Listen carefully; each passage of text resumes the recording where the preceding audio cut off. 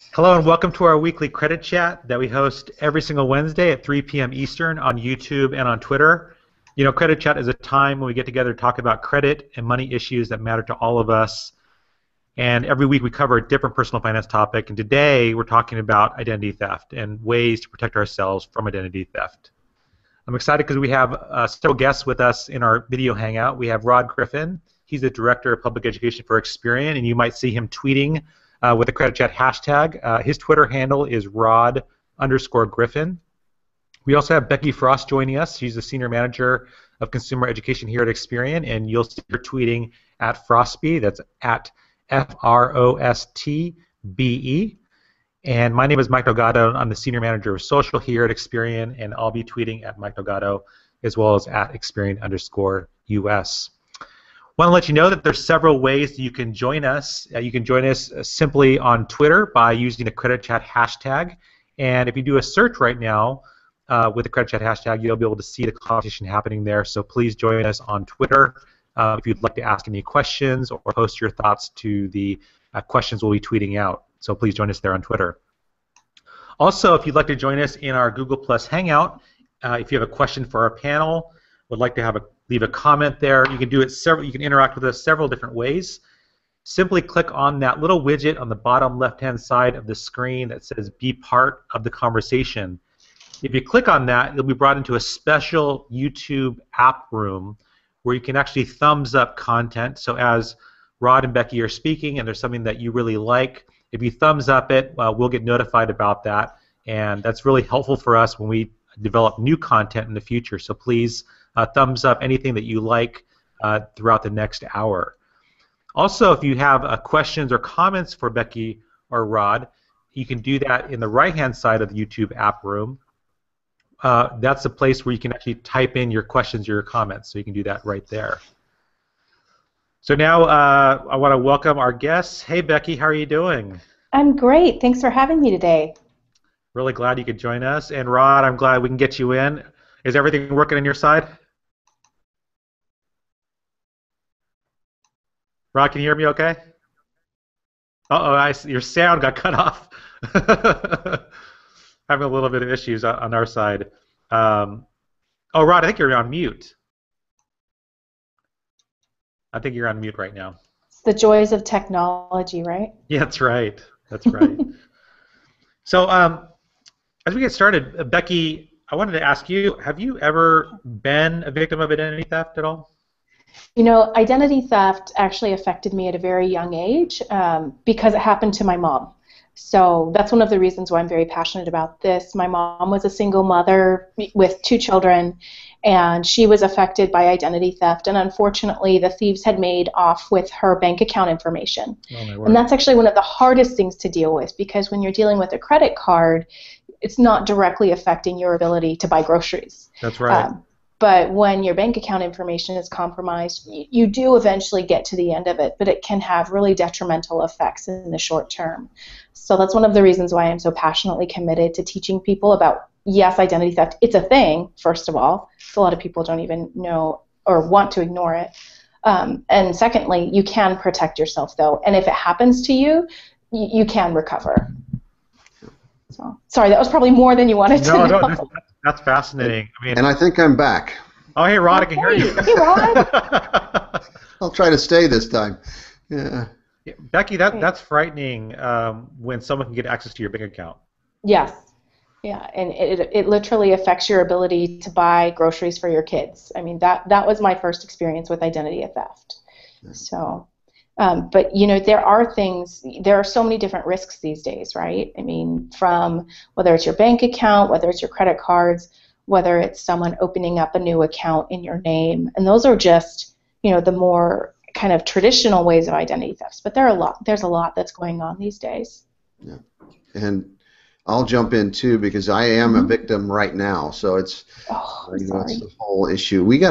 I got a check in the mail for $8,322.15 from the IRS. And so my tax refund. The problem was I hadn't filed my taxes yet. Oh. So so it's nice to get a check like that, unless you really don't deserve it. Whoa. So I've been going through the whole fraud process, and Becky's is absolutely right.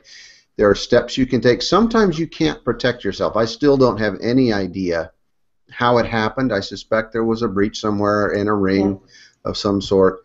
I actually met a couple of other people at a recent conference I was at, and they received a check for exactly the same amount through the same banks, through the same processors, with different names. So it sounds like it's a ring somewhere. But I've purposely been going through Experian's fraud assistance process just like any other person would. No, haven't talked to anybody internally, haven't asked for any special assistance, and I can tell you it's straightforward. It's fairly simple, quite simple. And my wife's been doing the same thing, and I haven't been giving her any hints either. I just said go to Experian.com, and so we've added alerts, we've done all of those things, and it's an interesting experience, but and it's primarily just makes you angry. Yeah, that someone would do that. Yeah, that feeling of victimization really hits home. A lot of people that we've talked to who've gone through identity theft, they liken it to a mugging. They feel like, and what's so unfortunate is that you don't know, when you don't know who's come at you. It's hard to identify, and it's even harder to catch them. And you're left trying to just fix the situation.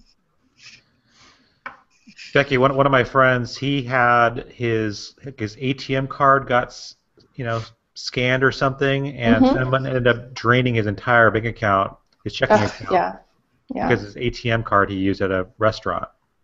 Yeah, that's also a common way. So it seems like we're talking about how does identity theft happen, and these days I think that people think, okay, that thieves are always evolving, and it's true. Identity theft is a crime of opportunity, but that doesn't mean that when there's a new method that's introduced to commit it, that old method goes away. It just keeps on growing, which is probably why it's the leading crime reported to the FTC year over year for 15 years in a row. So yeah, your friend was a victim of skimming. That can happen at restaurants. That can happen at fuel pumps. So I guess for everyone that's listening, it's really important to realize, one, that identity theft can happen anywhere, and to keep your guard up. Even if you're at a restaurant, or even if you go to a fuel pump, or even an ATM, where if it's something, and these days they can look tampered with, but the crimes and the skimmers are so seamless that it's not always easy to tell. So that's why it's really important, one, if it looks like it's been tampered with, the gas pump or the ATM, don't use it, alert management. And two, if monitor your statements, right? Because it's so important that if you see anything out of the ordinary, I go on my bank account several times a day just to look and make sure. And there have been things that I've caught. So monitor your bank statements, especially, and don't ignore small hits to your bank account.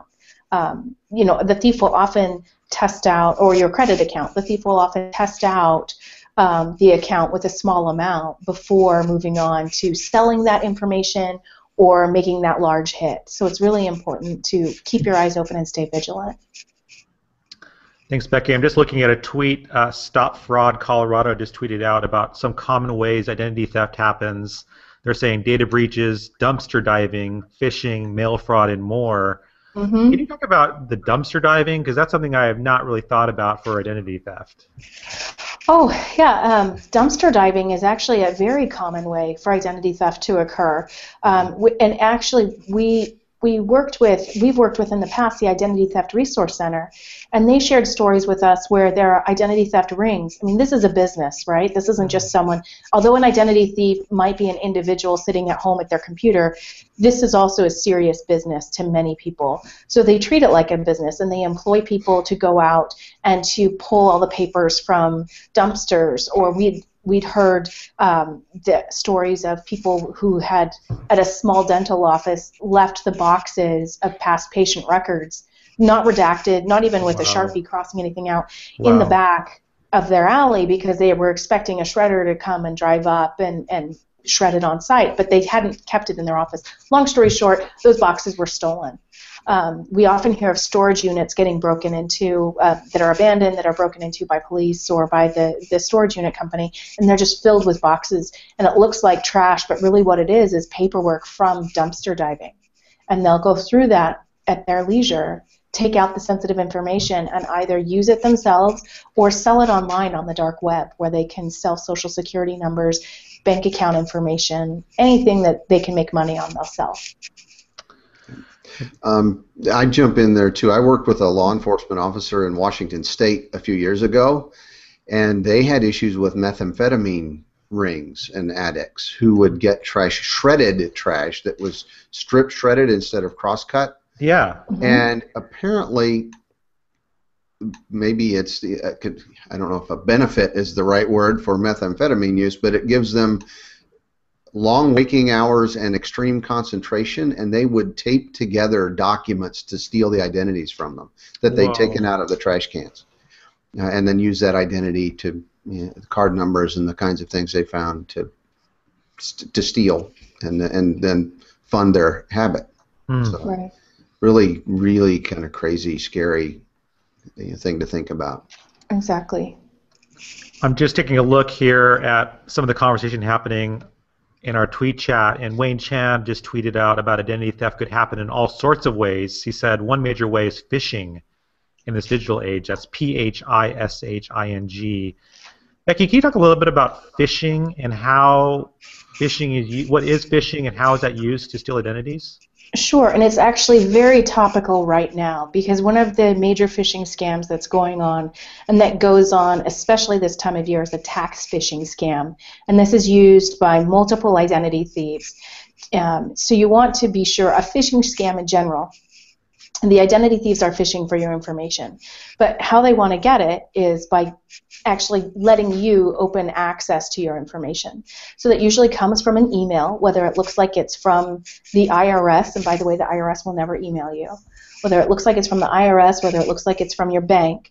If you get an unsolicited email from some type of like credit card provider, financial services provider, or even the IRS, you always want to think twice about those. These emails are written in a way that are designed to get you off your guard. So it's either something saying that, like in the case of the IRS, that they have either a large refund to give you and to click on this link and send them all your personal information. With banks, they're very commonly saying, we're upgrading our systems and we need your information so that we can keep providing services to you. There's always a little bit of a threat, whether it's a minor threat like that, or even the phone phishing scams don't necessarily qualify as phishing in the technical sense, but that's exactly what they are, where you get a phone call from someone who purports to be from the IRS and says that they have a warrant for your arrest. Well, first of all, the IRS wouldn't arrest you themselves, right? But it's all designed to get you off your guard, because that's when smart people are still able to fall victim to scams. And you react. So you click on the link, or you immediately want to give the answer. I got a phone call this year, and the adrenaline was running, and then I do this every day for a living. I talk about identity theft, and I stop and think to myself, no, this is a scam, and obviously not engage or respond to the person on the other end of the line. And what phishing does is, if you do click on the link, either malware is installed, and they track, there's keystroke logging, so they track when you log into everything, or the other phishing scam is when they ask for information, you just send it to them. Yeah, social engineering is the technical term, I guess, for phishing and for the telephone scams, and we're all susceptible, to the same emotional responses, and I think they capitalize on that. Yeah. Just saw a tweet from the Jumpstart Coalition. They're saying, with kids, sometimes the thief is a family member who borrows the identity, not realizing the potential harm. Have you heard stories about that, Becky or Rod, about just identity theft happening from family members stealing other people's identities? Oh yeah, absolutely. Mm-hmm. Go ahead, Rod. Sorry. I write the Ask Experian column, and when we get emails and have fairly often from people saying that their family members, friends, people they've known have stolen their identities. It's not it's not uncommon for that to be part of the issue. There was a time where there were certain cultures actually where there were younger children and grandchildren taking advantage of their grandparents, who primarily were new immigrants. So we saw those issues as well. But it does happen. Foster children are another example. Yeah, that one's really unfortunate and makes me so frustrated, because the amount of foster children who've had their identities compromised and stolen, it's higher. They're more likely to have it happen to them than other children their age. Yeah. And that's just unfortunate. And a lot of times it's important to emphasize here that when it happens between family members, the family member sometimes thinks they're doing a good thing. I was talking with one of our Protect My ID members. She was 18 years old, and her aunt opened up accounts in her name, and she'd come across this girl's social security number at her sister's house. And she was going through a divorce at the time and was having issues with her credit.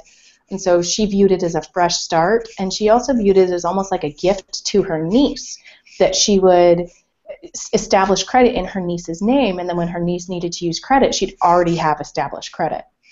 Well, you know how the story goes. That didn't happen. She had continual credit issues, and she'd also viewed these new lines of credit almost as an extra source of income, if you will, and had no way to pay it back. So when this girl went to apply for college loans, she was denied. And then she not only had to deal with the fallout from that, but then also the family fallout and the awkwardness. And the aunt, her initial intentions weren't bad, but that didn't change the fact that identity theft is a crime. Yeah. Becky, what are some ways, or I guess some signs to know that you're a victim of identity theft? Like, how are you monitoring your identity personally to keep track of what's going on? Well, I do work for Experian, so I do use Experian's Protect My ID. And I do highly recommend having, in all seriousness, I do recommend having an identity monitoring product like Protect My ID that monitors your credit report on a daily basis.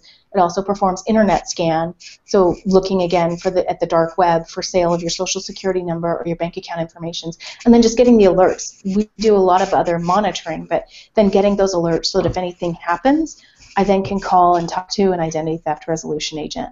So, that's if people are able to and interested in identity monitoring, I highly recommend Protect My ID.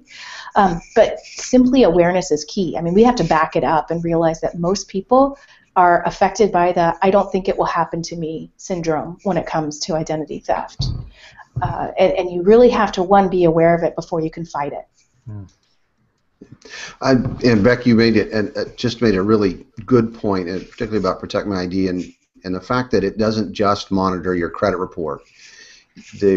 My instance, for example, had nothing to do with my credit history, and so people have the credit report is very important as part of the identity theft, discovering and recovering from fraud and helping protect against fraud.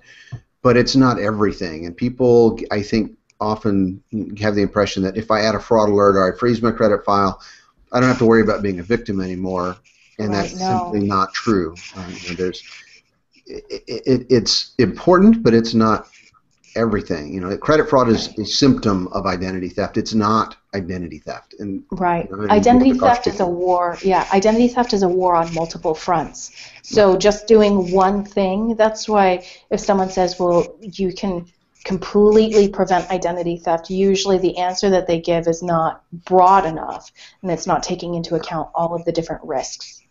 Well, and you look at the FTC Fraud Sentinel report, and the top complaint, and for a couple of years running now, has been government documents fraud resulting from identity theft, which again often has nothing to do with a credit report. It's like my tax situation. So it's something to be very aware of. Right. An account takeover can happen so easily as well. That's one that we see where some people don't think of that as identity theft. But these days, again, social engineering, people are able to go into, especially if your social media profiles are public, just and if you elect to do that purposefully, that's fine, but then make sure that if you're posting images of your cat and including your cat's name or where you went to elementary school or your first car, these are often security questions that are used with some of our most sensitive accounts like credit and bank account. So if a thief is trying to get into your account not through other means of identity theft, but they're trying to access your account by answering those security questions, you want to make it hard for them.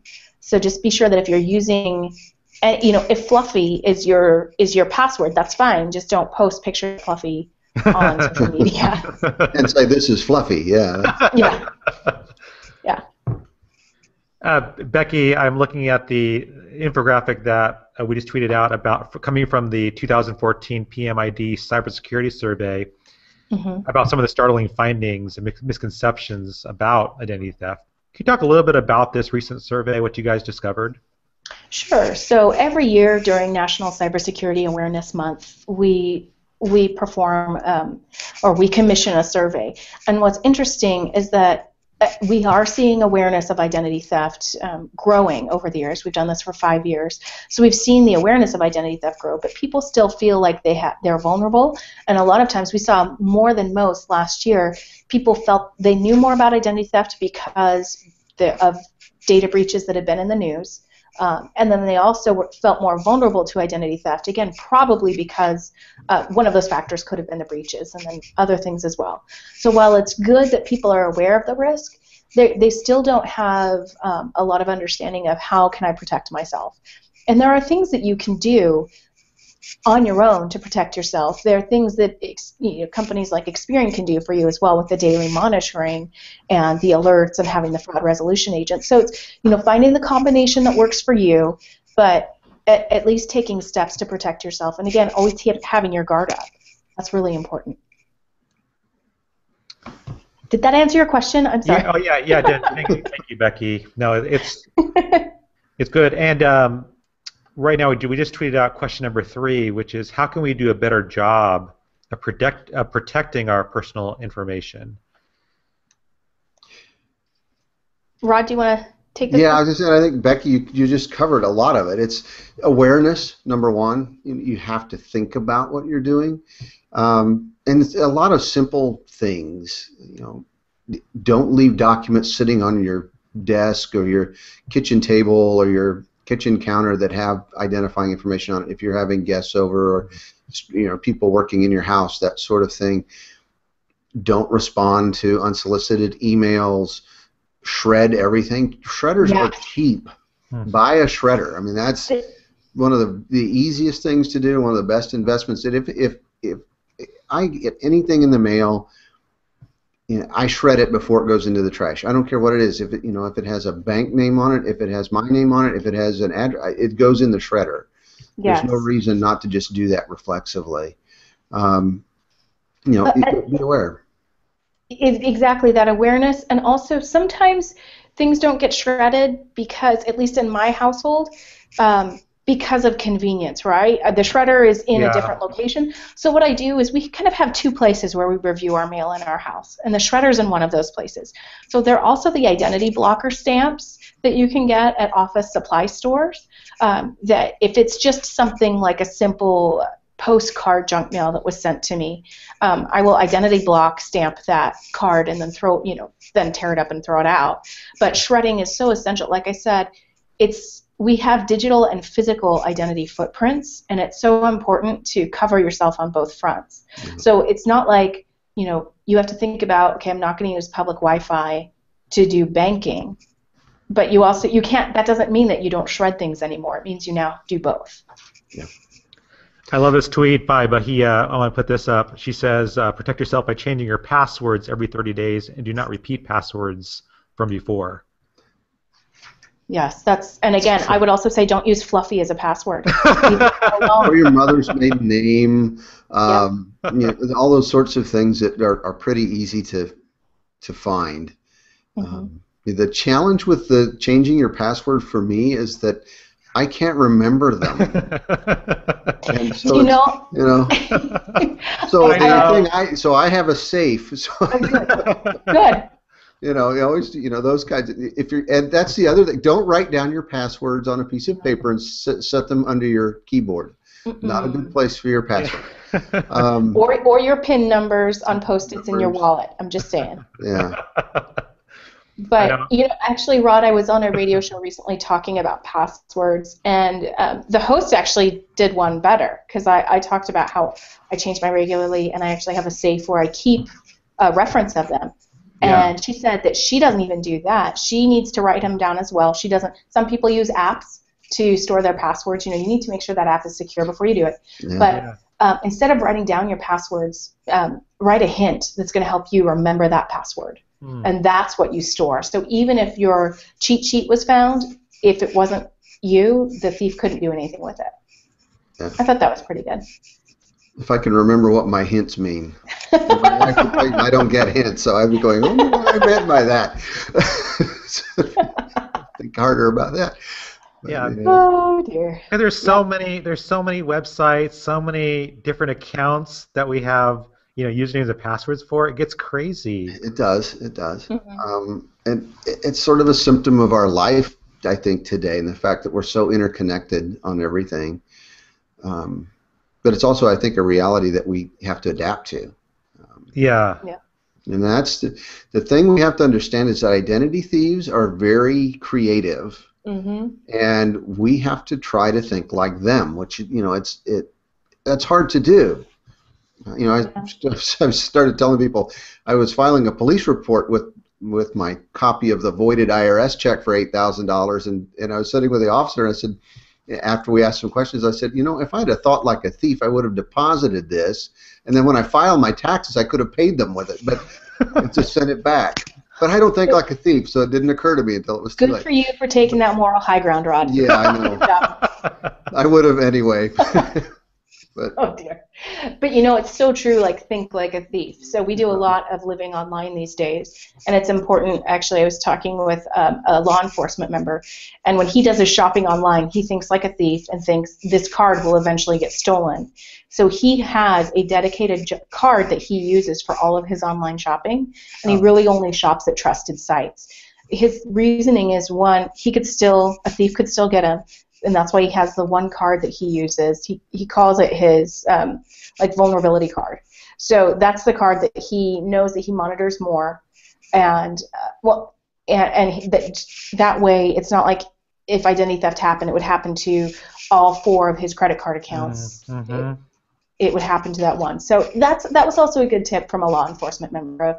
If you do any shopping online, be consistent about the credit card you use, and really try to avoid using a debit card if you can online. Because again, it ties back to my mom's story of if identity theft hits your bank account, it directly impacts you. Yeah. And you also mentioned something else that's important, and that's to always work with trusted websites. Yeah. My family knows that I will use them as examples. So my daughters, a couple of years ago for Christmas, were buying each other Coach purses. And so I know all about Coach purses now. But they found a website, and they were really cheap. Yeah. Yeah. Oh, dear. Really sure. Yeah. It looks too good to be true. Mm-hmm. Yeah. And they were really good copies, but they weren't real. Right. And so it's there are things that should set off alarm bells, and watch for them. You have to be diligent. You have to be thoughtful, and it's easy to slip, and go the easy route. So. Well, and identity thieves, again, they're smart, and it's a crime of opportunity. So they design things, whether it's something bad like the threat of arrest, or something great like this amazing deal on a designer bag. It's designed to just get you to react. So if you find yourself reacting, it's thinking about it ahead of time means that when you're starting to react, you're going to stop and pause and think, is this too good to be true? Or is this even possible? I'm going to stop and not give this information away. Yeah. Yeah, I think about all those different online coupon sites or discounting forums where people are sharing links, and you don't necessarily know where those links are going. Right. Well, and it's so important because so many businesses do have a strong online presence, right? Yeah. So it's important to not say that, or to realize that some of those sites are going to be valid, but then just realize that anything that's taken off online, whether it's online couponing, online retailing, whatever it is, that thieves see that as well, and they're going to try and take advantage of that. So whether it's an online retail site or an online coupon site, if it's not a trusted site, that's a red flag. If it's not a site that you see good reviews of, or any reviews of, if it has, again, no digital footprint, that's a red flag. Unless it's brand new and they just launched it and you see a press release that day. But other than that, really use caution. Yeah. And, along those same lines, I always say watch for the S, the HTTPS. Yes. Which helps.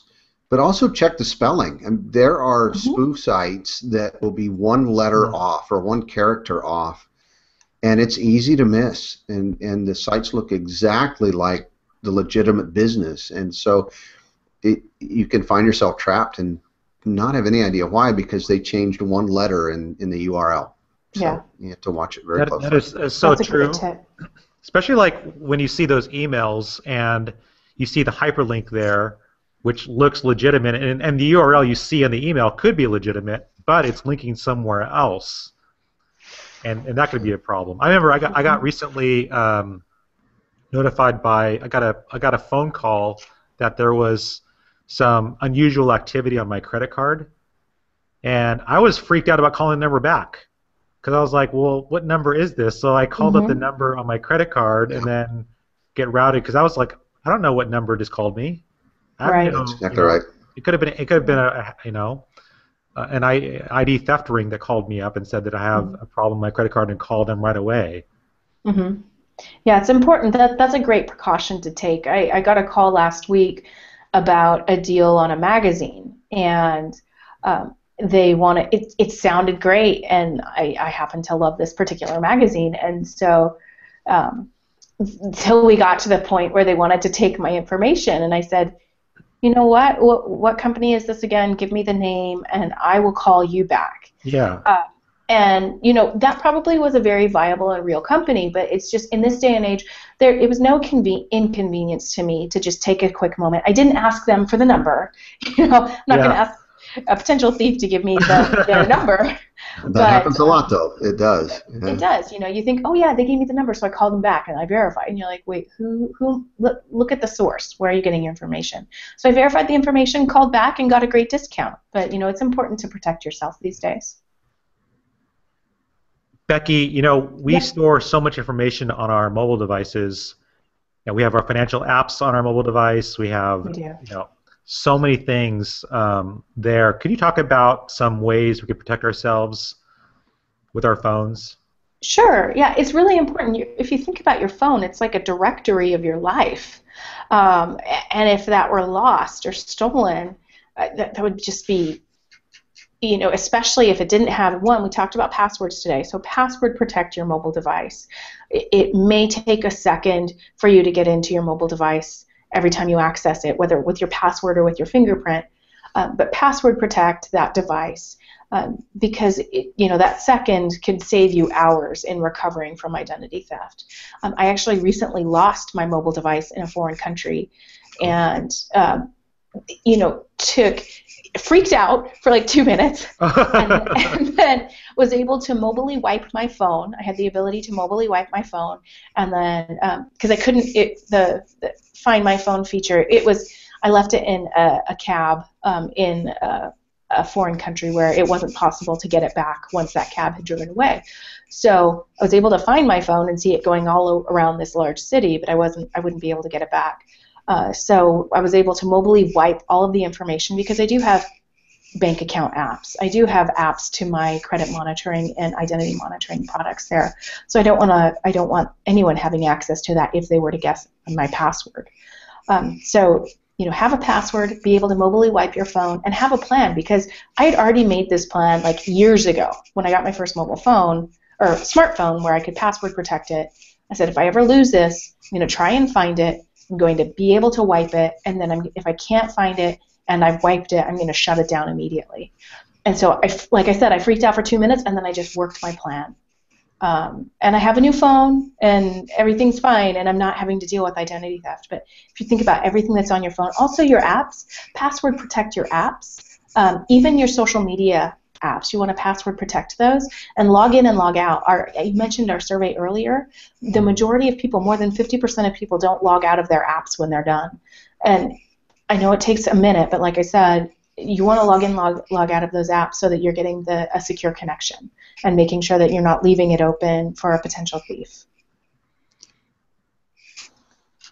We're tweeting out question number 4, which is, how does medical identity theft happen, and how do we know if we're victims? This is something that's new to me. I had never really heard about medical identity theft. Becky, most people haven't, Mike. And when they do hear about it, it's actually through a collection notice, because they aren't. Oftentimes we get what's called explanation of benefits, where your insurer will send you a very thick envelope with information about a doctor's visit. A lot of people don't even open those up. So one, you want to open up explanation of benefits, and if it's something that you see that you haven't visited that doctor or had that service, you need to contact your insurance provider immediately. And two, but that's like a change that most people will need to make, is start opening those EOBs, those explanation of benefits. But the first thing you need to do is, if you get a collection, because a lot of times with medical collections, they're for crazy, insane amounts of money, so it's higher amounts of money because someone's had some sort of procedure in your name. And so a lot of people just ignore them, actually, because they're like, this is wrong, this isn't me. They'll get it sorted out. I'm not even going to call. You need to call and engage with them. And Rod, maybe some people might be afraid to engage with a collections agency, so maybe you have some tips on doing that. Yeah, it's I hear from people who say, well, if I call a collection agency, it will, even if it's not a fraud-related issue, it's going to somehow affect the credit report, cause it to remain longer, be re-reported, all of these sorts of things, and none of that will happen. So if you get that information, you shouldn't worry about your credit report. Number one, get your report. If you've got a collection notice, there's a strong likelihood that the account will be reported to the credit reporting company and will be on the report. You're going to want to report that to us as fraudulent. Anyway, so you'll need to look at that report. We can help you give you the contact information in most cases for the collection agency, so you can call them and talk to them about what's happening, dispute that information is fraudulent, and make sure we get it resolved, and we'll help you get it resolved. And so it's very important that you work with the source of wherever the information is coming from, right? Because they want to know too. They don't want to be. Yeah, and they want to know, and you want to know what changes if it's a medical service that's taken place. It could actually affect your life. It could be life-changing. So you want to make sure that you work with your insurer or work with your doctor's office to make sure that the information reverts back to your medical file. I've heard of people who've had anything from conditions added that would have, like, someone was added on their medical file as diabetic, and they were about to give this person insulin, and they were not diabetic. Another condition where a blood type was changed. I mean, that could be deadly. So you really need to not only deal with both the financial ramifications of medical identity theft, but the medical piece of it as well. Really making sure that your medical records are your own. Yeah.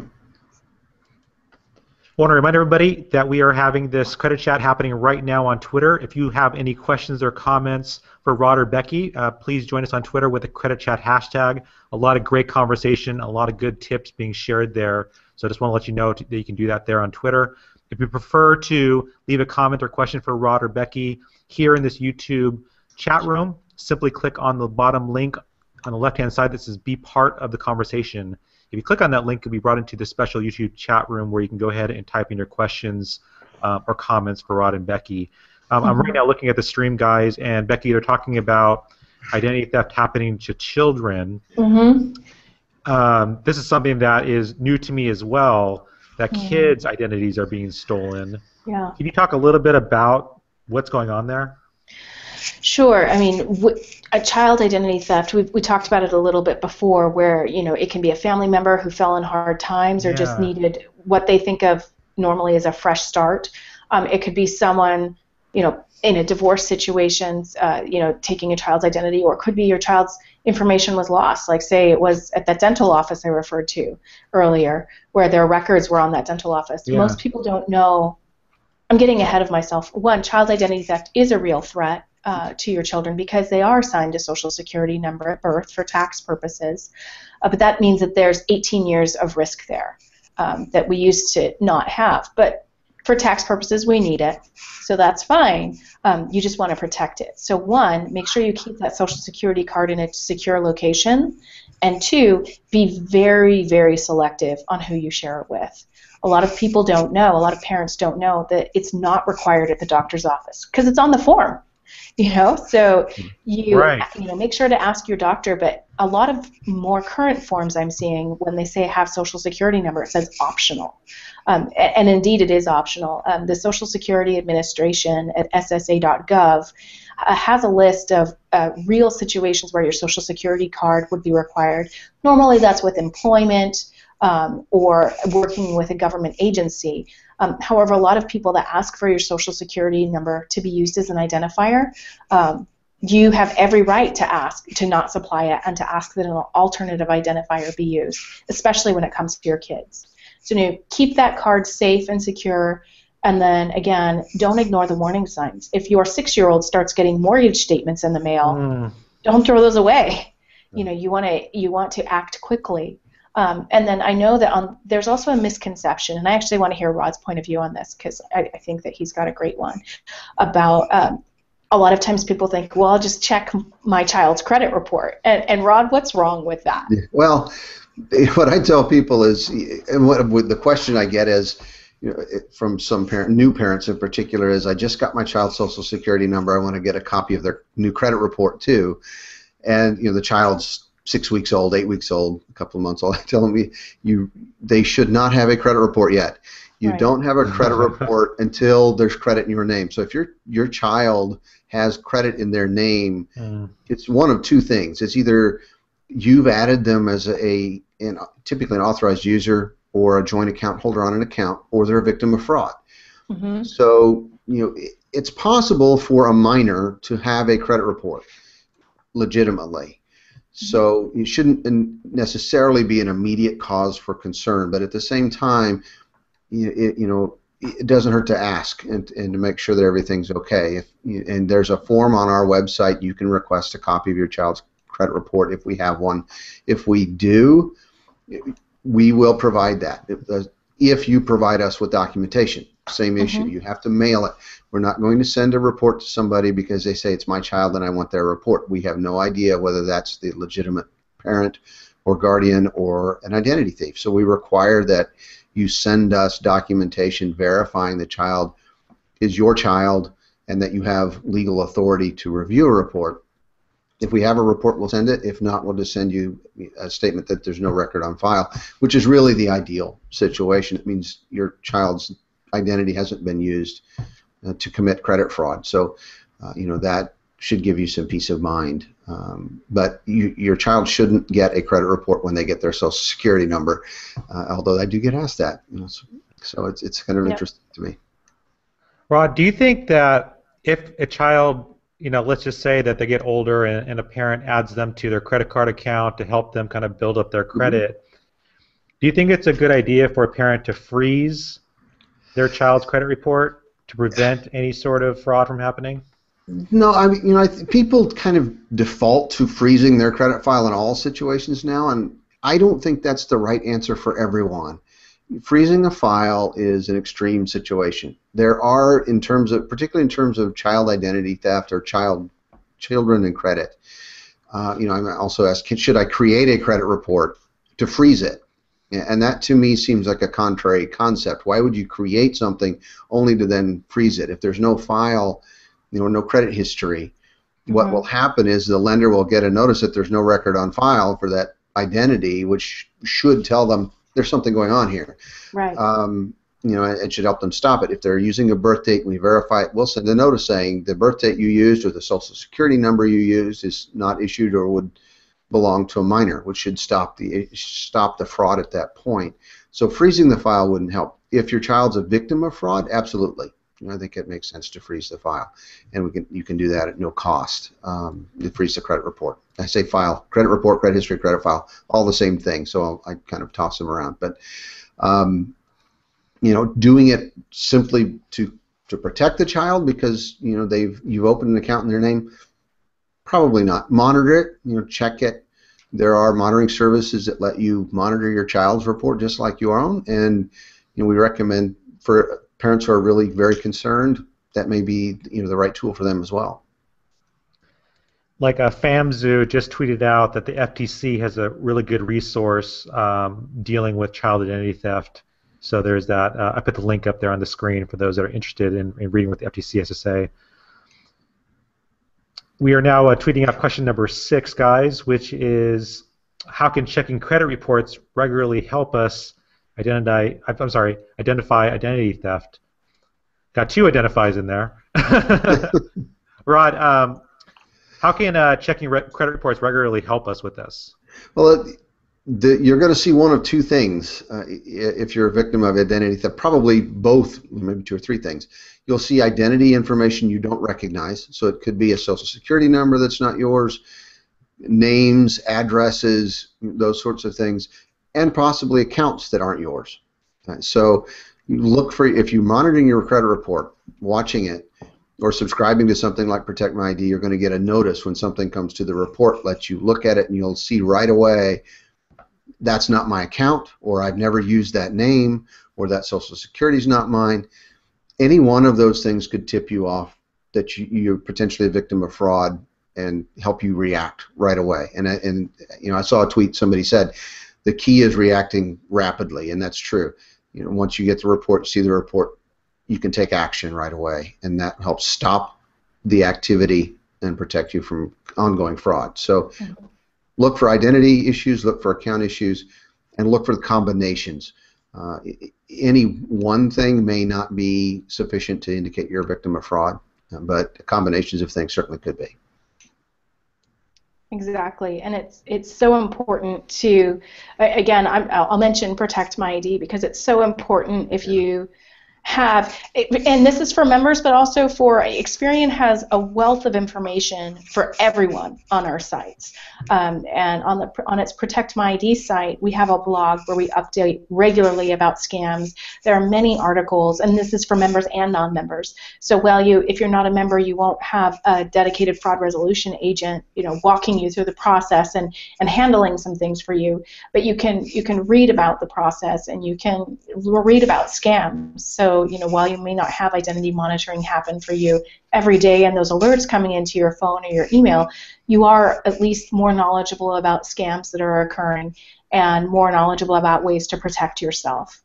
So that's really important, and that's a great resource that's at blog.protectmyd.com, or you can find the blog from the main page of protectmyd.com.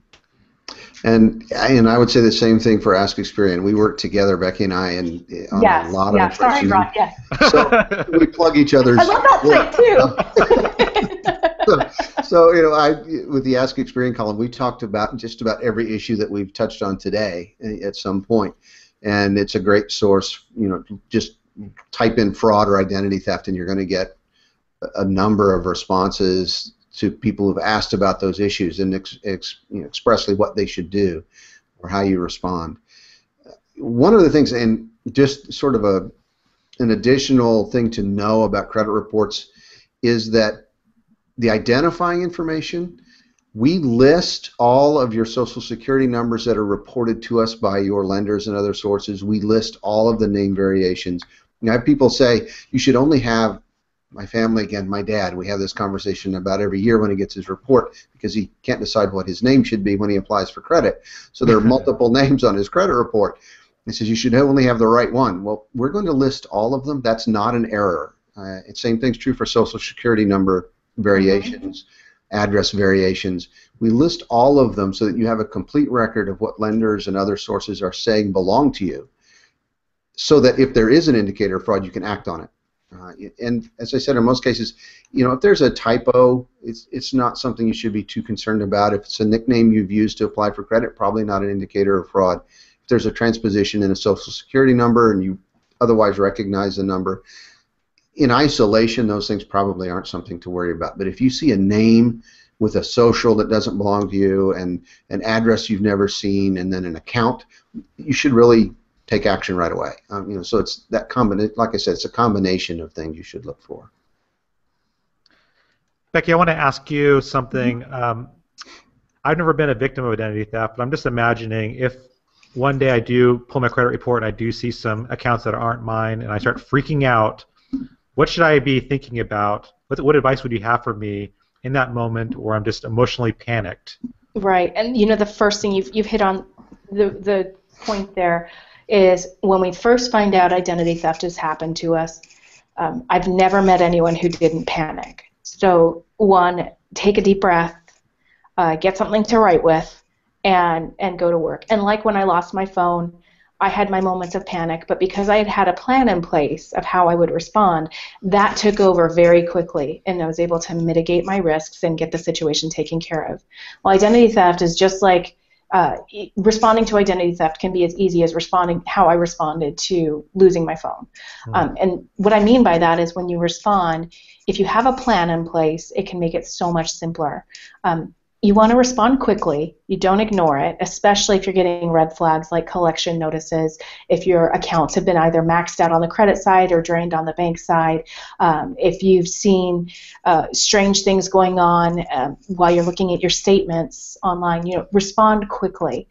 One tip that I'll give everyone is that if you know that fraud's happened to you and you're calling your financial institutions, when we've had something bad happen to us, we're humans, we're communal people, we want to talk about it with other people. You'll save yourself a lot of time when you first call in. If you were asked, say, I'm a card member, I've had fraud happen, I need to speak with someone in the fraud department. That way you won't have to repeat your story multiple times, using a lot of time and energy because you've got other calls to make. Another tip that I give is file an identity theft police report if you've had fraud happen to you. That's really something I didn't know before I started working here 5 years ago, and I'd worked in security for a decade.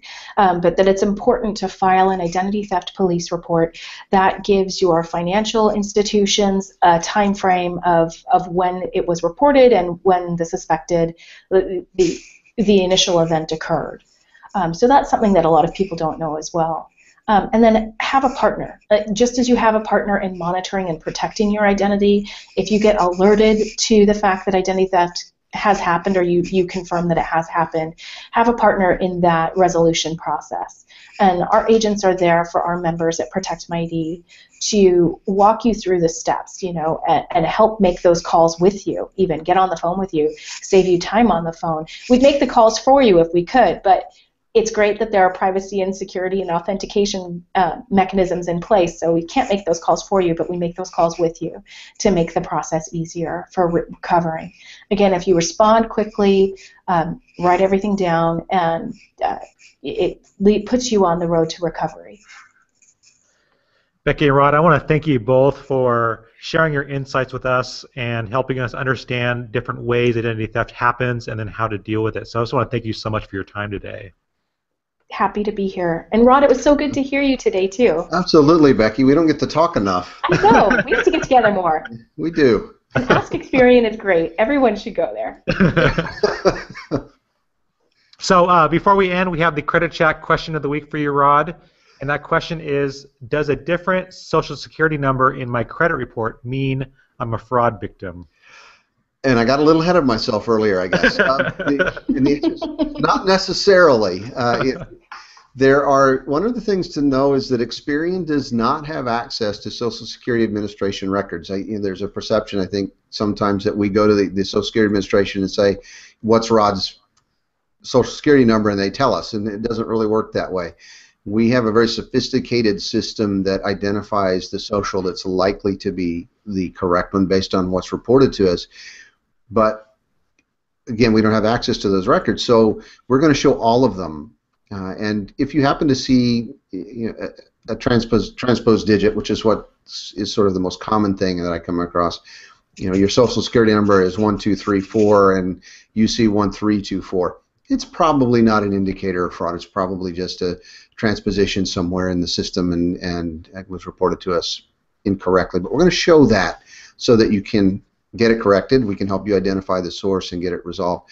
But by itself may not be an indicator of fraud. Again, it's when you see that combination of things that you should really start to be concerned. Thank you, Rod. I want to remind everybody, if you would like to get links to learn more about Becky and Rod, learn about Protect My ID, Protect My ID blog, and the Ask Experian blog, we're collecting all the different resources and putting it on the eXperian blog, which is, you can go to the URL is ex.pn/ID theft, and that will be a redirect that will send you over to get all those different resources mentioned today. Also want to let you know that we have this credit chat every single Wednesday at 3 p.m. Eastern here on Twitter and on YouTube.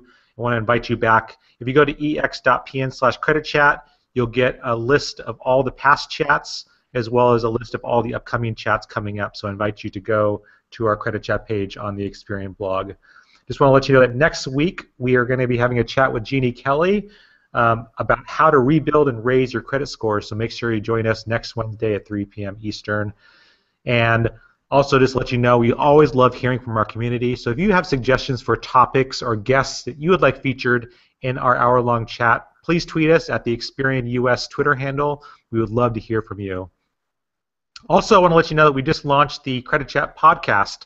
So we're taking the audio from these Hangouts and putting them into a podcast. If you'd like to start to subscribe to that, you can go to ex.pn/SoundCloud, and that will bring you over to our podcast page where you can download or stream these episodes. Last, if you're interested in getting these videos automatically sent to your YouTube account, you can subscribe to our YouTube channel by clicking this big button here. And if you'd like to watch last week's episode with Carl Richards, where he talked about smart ways for using money, you can click on that link there, which will be active after this live Hangout is over. I want to thank everyone for tweeting and talking with us today. We'll talk with you all next week.